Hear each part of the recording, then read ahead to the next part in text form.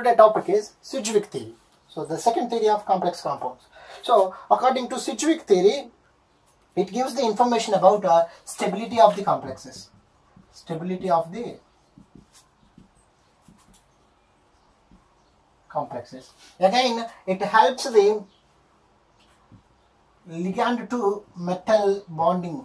It gives the information about ligand to metal bonding nature. So the lone pair of ligand electrons which donates their pair of electrons to the metal atom, and it is denoted like this arrow mark, like this arrow mark.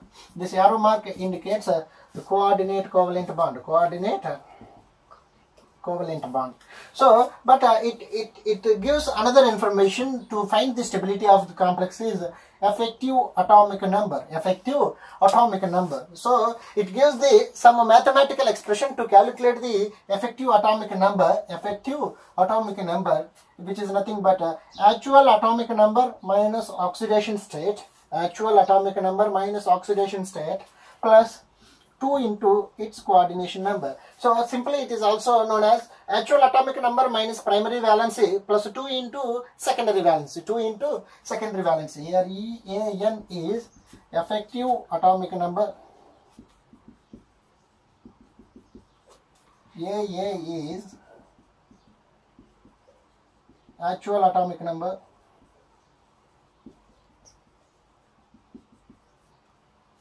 OS is oxidation state, we know that.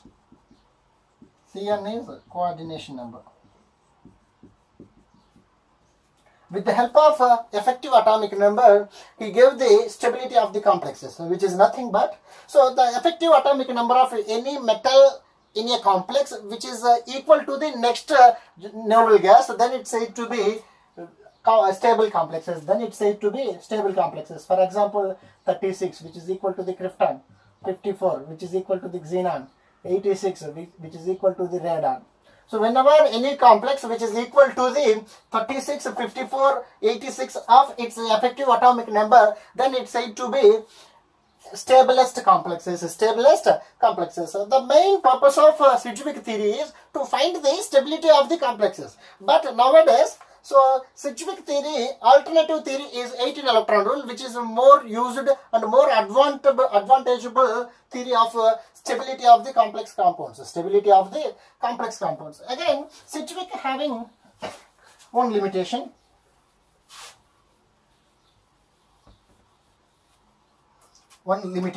So whenever ligand approaches to the central metal atom, so ligand donate their pair of electrons to the metal atom, then metal accumulates the negative charge. Metal, it accumulates the negative charge.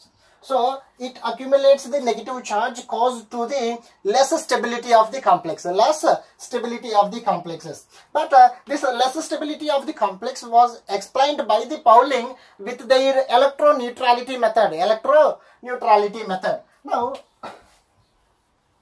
we discussed some problems. How to calculate the effective atomic number. Effective atomic number. So we know that actual atomic number minus oxidation state plus 2 into coordination number. Whenever this effective atomic number of a metal in a complex which is equal to the next noble gases, then it's said to be stable complexes. Otherwise, it is unstable complexes. The first example is cobalt NH3 6 times. Here Cl3. Here oxidation state is equal to plus 3. Coordination number is equal to 6. We know that.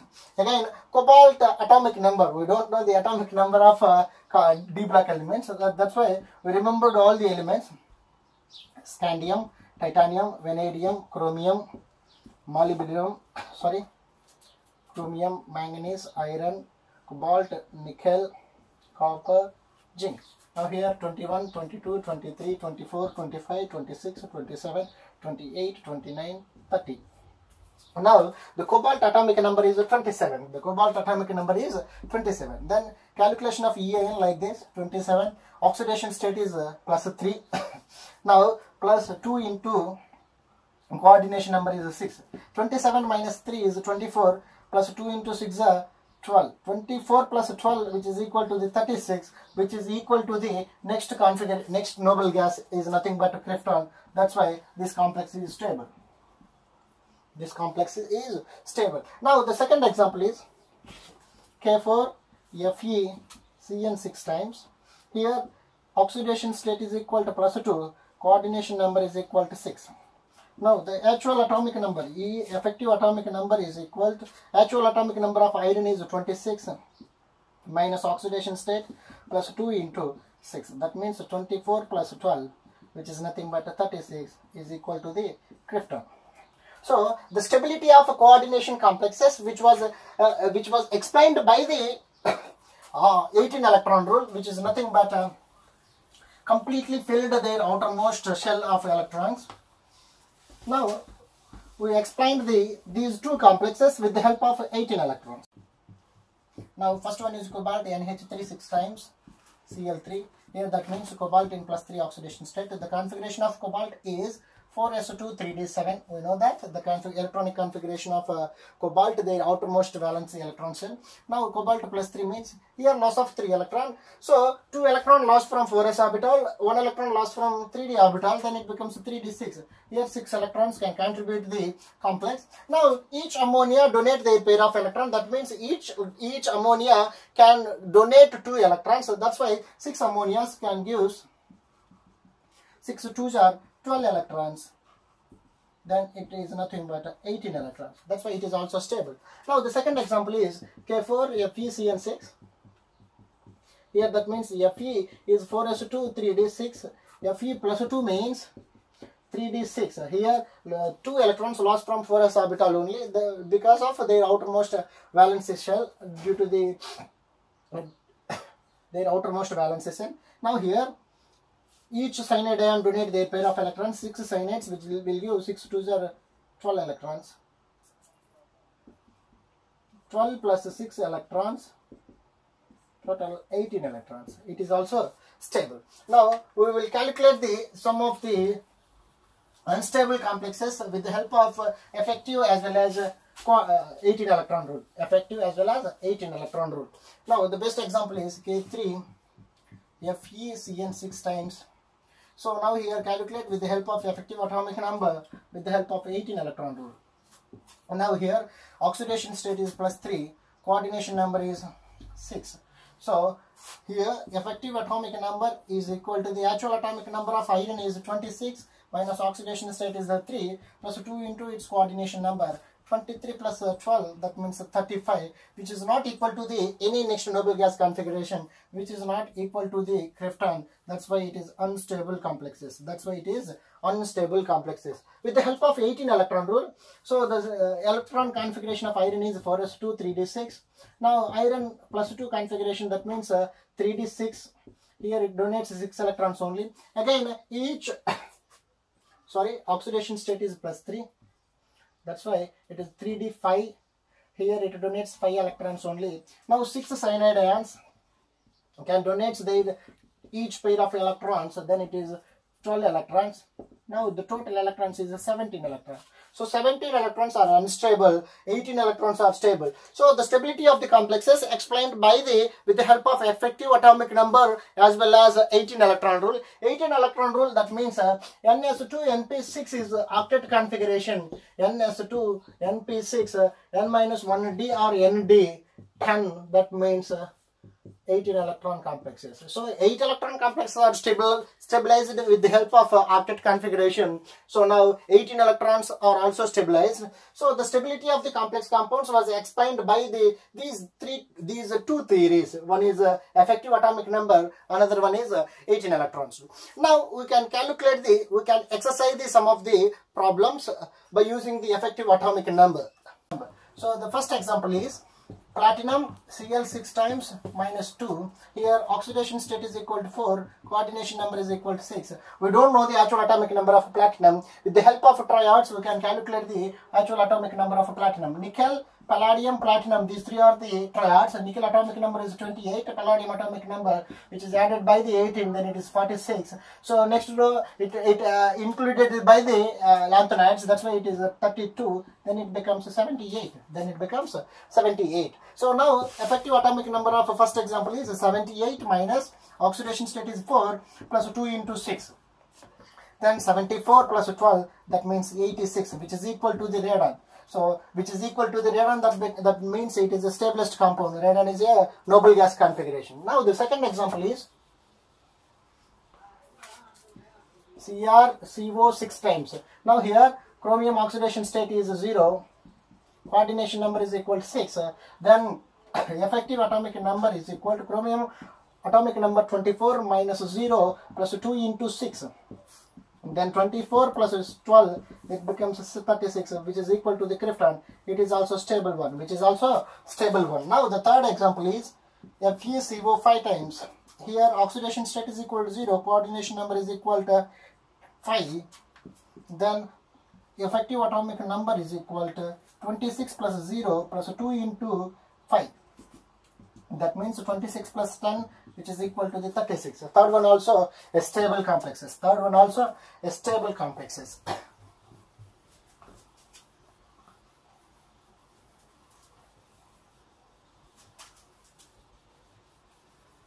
Now the fourth one is nickel CO 4 times. So here oxidation state is equal to 0, coordination number is equal to 4. So now effective atomic number is equal to nickel atomic number 28 plus minus 0 plus 2 into 4, that means 28 plus 8, which is equal to the 36.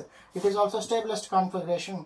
36 is nothing but a krypton configuration. So in generally metal carbonyls effective atomic number formula like this. So actual atomic number minus 2 into its coordination number. Why? Because metal carbonyls oxidation state is equal to the 0. That's why we eliminate the word of oxidation state. It is enough to show the effective atomic number of metal carbonyls, pure metal carbonyls. Now the example number 5 is copper Cn 4 times, here minus 3. That means copper plus 1 oxidation state. Oxidation state is equal to 1. Then coordination number is equal to 4. Effective atomic number is equal to 29 is the copper. 29 minus 1 plus 2 into 4. That means 28 plus 8, which is equal to the 36. It is also equal to the krypton. It is a stabilest compound. Stabilest compounds. The first 5 are stable compounds. The first 5 are stable compounds. So now the sixth number is NiCl4 minus 2. Here oxidation state is equal to 2. Then coordination number is equal to 4. Then effective atomic number is equal to nickel atomic number is 28 minus 2 plus 2 into 4. That means 26 plus 8, which is equal to the 14, does not equal to the any nearest noble gas configuration. That's why it is unstable complexes. Sixth one is unstable complexes. Nickel Cl4 minus 2 as well as nickel Cn4 minus 2, which are both are same. Now the example number is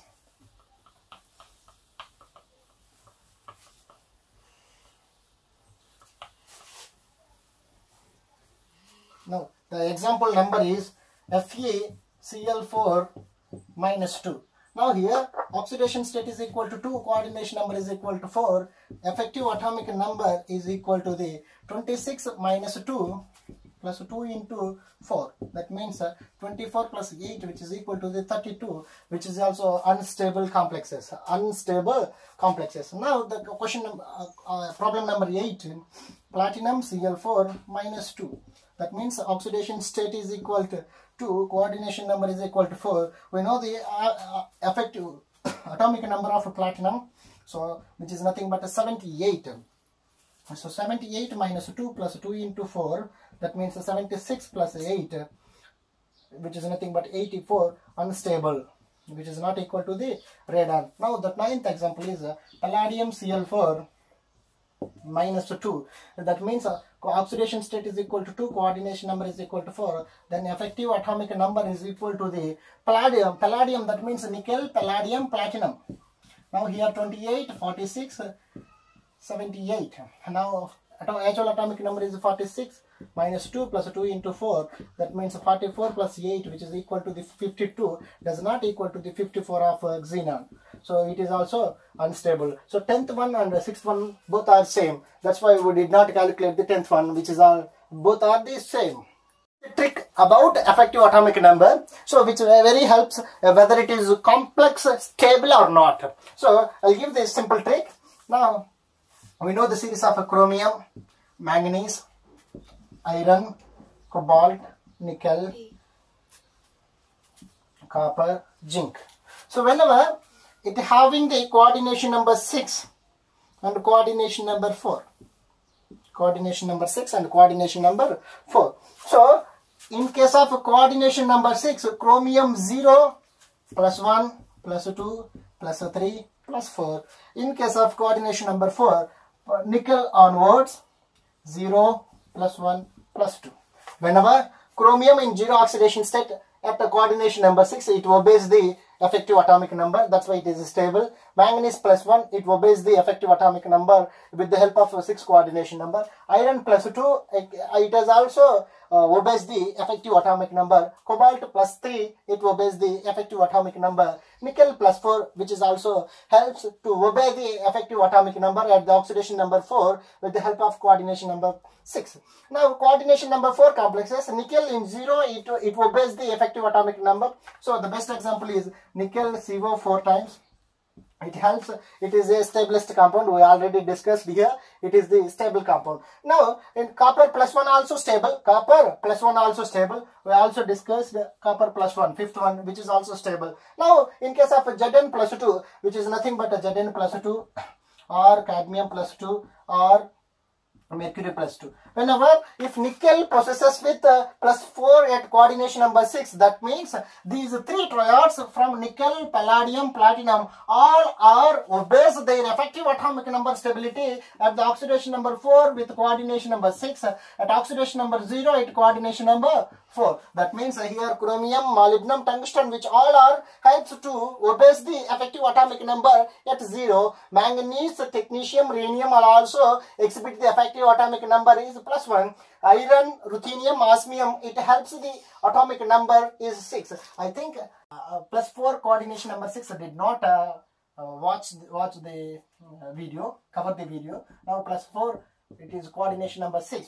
Generally, iron plus 2, iron, ruthenium, osmium at plus 2 oxidation state with the help of coordination number 6, it obeys the effective atomic number. As usually, cobalt, rhodium, iridium can also exhibit the plus 3 oxidation state with the help of coordination number. It's shown their stability of the complexes. This is the very simple and very easy trick to find the stability of the complexes. Thank you for watching.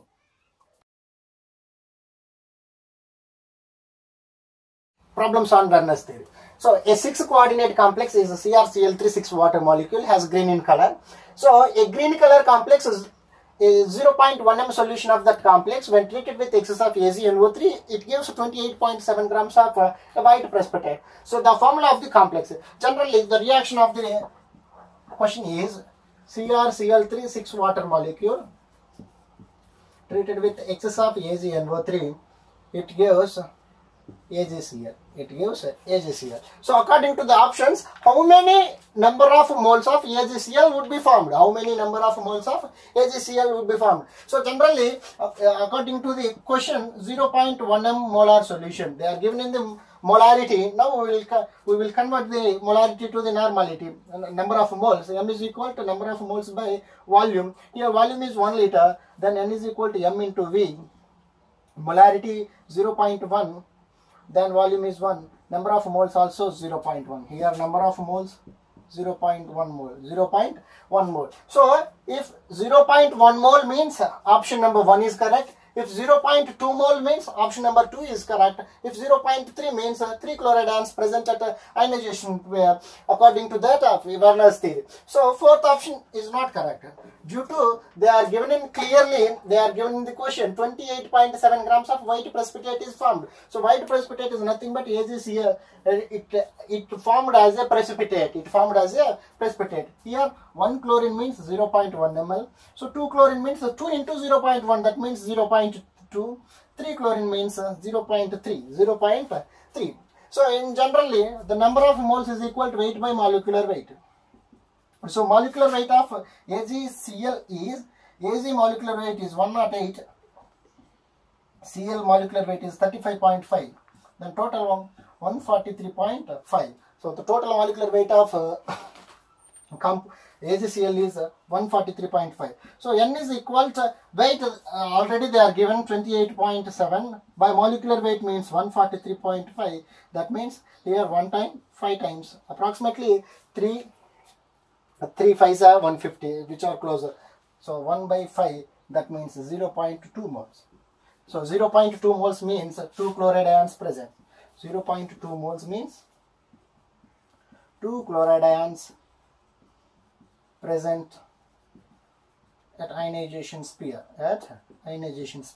So according to that, second option is correct. Second question came from 2019 GATE, which is similar to the previous one. Here instead of chlorides they are given in the bromides. So now the solution equation from the question is CR(H2O) taking 3 times with 3 bromide ions, then which treated with excess of AgNO3, it gives AgBr as a precipitate, which is nothing but 0.94 grams. The quantity is 0.94 grams. So if 0.94 grams is equal to the 1 mole, then the option is C. So fourth option is not correct. Why? Because here it produces some quantity of silver bromide. That's why it is not correct. Now the third option, if our weight is equivalent to the 1 mole, then it's said to be fourth. The third option is correct. Or 2 moles, second option is correct. Or 3 moles, the first option is correct. So now how to calculate the number of moles according to the question? So they are given in the weight. They did not given the number of moles. We know that the formula of number of moles is equal to weight by molecular weight. Here molecular weight of the complex. So complex is a CrH2O taken 6 times, Br3. So the molecular weight of the complex is generally chromium molecular weight 52. So bromine molecular weight 80. 3 8s are 240. Again 6 water molecule, 18 6s are 108. Now molecular weight of the complex is 400. So N is equal to 1 by 400. 1 by 400. That means 1 by 4 into 10 to the power minus 2. That means 0.25 into 10 to the power minus 2 means 0.0025. So here number of moles is 0.0025. So now our question is equal to the 0.0025. That means 1 number of mole. So our question is equal to the 2 number of moles. And then that means 0.05. So if our question is related to the 3 moles, then option is 0.005. Here it means 1 number of bromine, 2 number of bromines, 3 number of bromide ions. So now the answer is N is equal to weight of the complex is 0.94. Now the molecular weight of the complex which is produced, that is nothing but AgBr. So now the molecular weight of AgBr like this. So Ag molecular weight 108, bromine molecular weight 80. So that means 188. So here which is multiplied with 100 and divided by the 100. That means 94 by 188 into 1 by 100. Here 1 by 2 times. 1 by 2 into 1 by 100. So I'll solve here. 1 by 2 means 0.5 into 10 to the power minus 2. That means 0.005. So this 0.005, it means 2 number of bromide ions. Now our option is B correct.